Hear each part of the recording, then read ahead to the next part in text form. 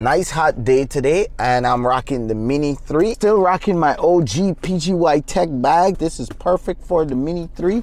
And of course, ND filters from Freewell. UV filter, 6-pack all day, but these are PL, polarized. If you don't know what polarized filters are for, check this link up here. And my favorite, the ND all day pack. This is the ND 4 all the way to 64, and it's also got an ND 1000 for long exposure. Now before I get started, I will tell you 95% of the times you're doing photos, please don't use a filter unless you're going for these smooth, silky waterfall type of looks. Then you'll probably use the ND 1000 that's in this pack for photos. Other than that, these other filters are for videos. If you want that silky look, I made a video here with the Mavic Mini. Same principles apply. Yeah, go check that out. But we're gonna do some video today, so let's bust this pack open. These filters do come in a small package, and that's important because this is a travel drone and space is key. So nice small packaging is always appreciated for all filters. All companies, I do believe, should strive for nice small packaging. It's got a nice magnetic clicky lock, which is good. Keeps it nice and sealed in there, and we've got our filters, and these glass look quality. So let's go over the video, and here we are. Now we're in auto. What's the point of filming in auto if you're using filters? So switch it from auto to pro. So tap on that auto sign and it goes pro. Now let's set it up for pro, right? Remember, I don't have any filters on right now. So click over here. We only have two adjustments here. We only have ISO and shutter. Some more expensive drones, you have aperture controls. So aperture gives you some more finite controls, but we don't have aperture here. We only have ISO at the top, that's at 1600 now, and shutter at the bottom. So the first thing you've got to figure out before you set these two things is, what am I going to be filming at? Because this is video. So click the little settings icon at the bottom left over here, right here, settings icon. And now you can select your frame rate, 4K, 2.7, 1080p, blah, blah, blah, blah. Well, I'm filming in 4K, and if you want quality video, you should be filming in 4K too. I'm doing 30 FPS. You can do 25, you could do 48, you could do 50, you could do whatever you want. There's just one rule you have to remember. Now, before we go to that rule, I like to set my white balance for 5600 in the day. That's just my go-to white balance setting. I can always change it when I'm editing, right? So I'll leave it at 5600. You can leave it in auto, you can go to whatever you choose, that's fine. The most important thing is select your frame rate. So I'm doing 4K 30, and I'm shooting decent light. You could shoot normal too and use filters, but I'm a decent light guy, so I'll leave it in decent light. MP4, MOV, that's up to you.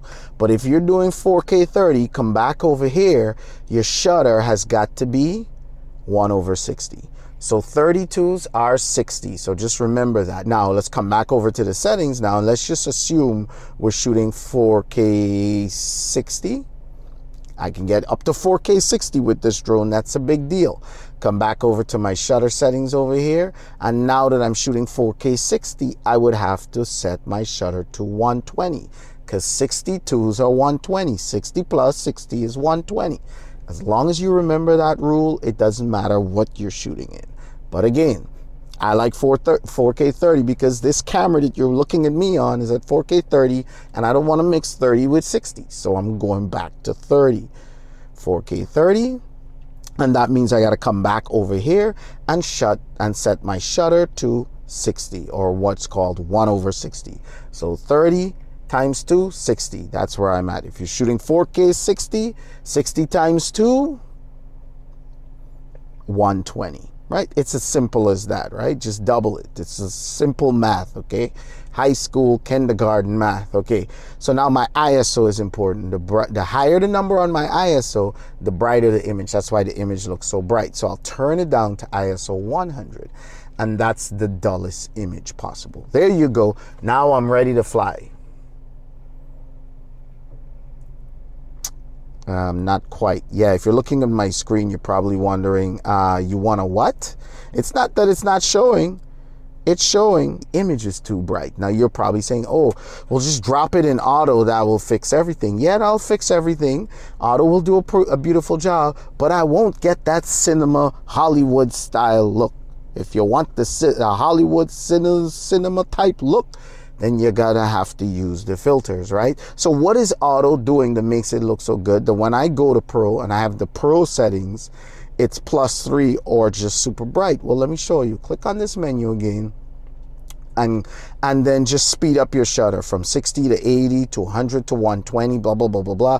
If you notice, I can speed the crap out of this shutter until I get a perfectly 0.00 balance, perfectly exposed image.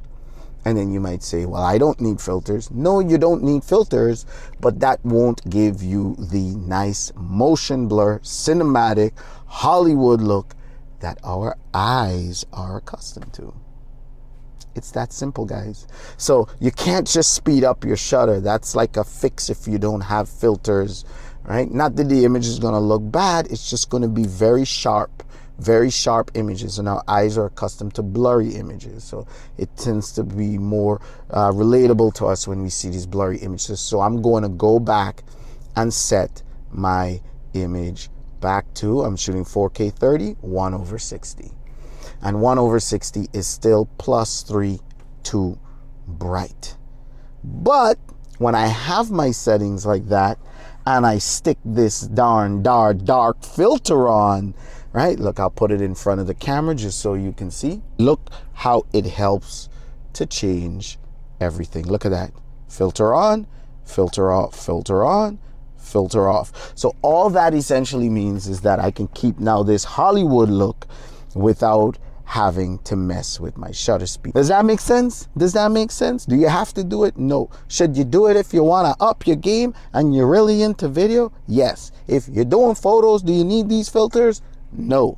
It's just that simple, guys. So let me pop the filter on, get this bad boy up in the air, and let's get some footage. Oh, I'm blasting my AC right now because I had the drone on the dashboard talking to you guys. And guys, this thing gets hot right in front of the vent. Cool off, baby, cool off. Today is definitely an ND64 day. Why am I going with such a strong filter on the ND64? Well, because let's put the old one in here and close it up. Oops, this doesn't close. It would have been nice if the old filters could have fit in here, but oh well. Every bag's got a little zipper, just drop it in there. People use ND filters because they want more professional look and feel to their videos. And what's the point in having a professional look and feel if your image is not clean? So always use the included rag, or if you have your own, clean the lens of the camera and then clean the filter and then put it on. Remember, Freewell at the top, the Freewell writing at the top. Let's put it, twist, unlock. Very simple. You can deviate from your shutter speed a little bit to get it zero exposed because you don't have an aperture, but you don't want to go too crazy. From 160 to 180, a little faster on the shutter, a little slower on the shutter, no big deal. From ISO 100, 200, not a big deal either, but you want to try to keep your shutter double your frame rate as much as possible. It's Hollywood time, baby. Hollywood time.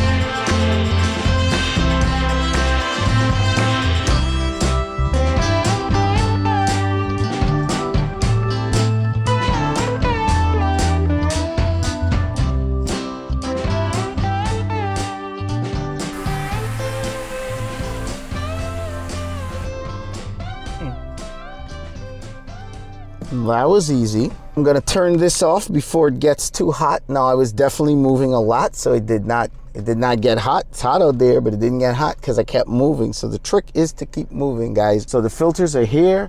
You can pick them up at Freewell. I'll leave links for everything in the description below, whether you choose to go with the PL because you're more into polarized, or you just want the UV filter to keep the UV light out. So whether you're into ND, NDPL, or just UV filters for great photography to filter out the UV light, Freewell definitely has them and makes them all. So yeah, go check them out. I like the image quality. You saw it there. Works great with my LUTs, which by the way are coming soon.